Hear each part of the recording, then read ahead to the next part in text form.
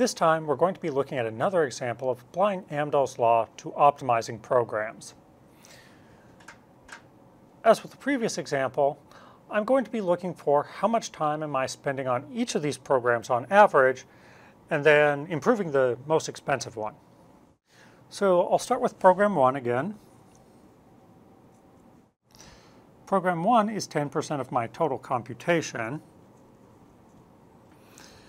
And every time I run program 1, it takes 12 seconds. So on average, I spend 1.2 seconds on program 1. Program 2 is 30% of my total computation. And that's going to take 5 seconds. So 30% times 5 seconds gives me 1.5 seconds. Then program 3 takes the remaining 60% of my computation, and that takes 3 seconds to run. So that will give me 1.8 seconds on average. So this time, program 3 is the most expensive. That's consuming more of my time on average than any of the other programs. So I would want to optimize program 3 first. Program 2 is taking the next most amount of time. So I would optimize it second. Then maybe once I've improved those two quite a bit, then I would work on program 1. This may seem a little backwards. Program 1 is clearly much more expensive than either of the other two, but a whole lot more of my computation is related to program 3. 2 times as much computation happens in program 3 as in program 2, and 6 times as much as in program 1. So in this case, I'm really interested in running program 3 a lot. As a result, it's not as important that program 3 doesn't take a whole lot of time to run, because I'm running it almost all the time.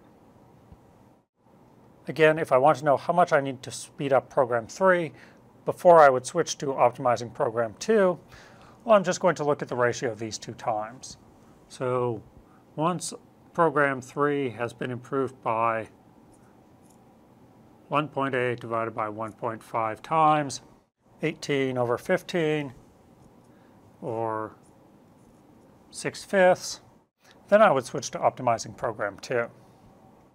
If I want to know what that tells me about the execution time for program 3, then I need to apply this speed up to the 3 seconds.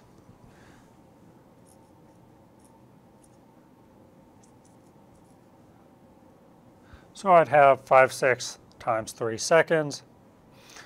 I'll have a 3 in the numerator and a 3 in the denominator, which will cancel.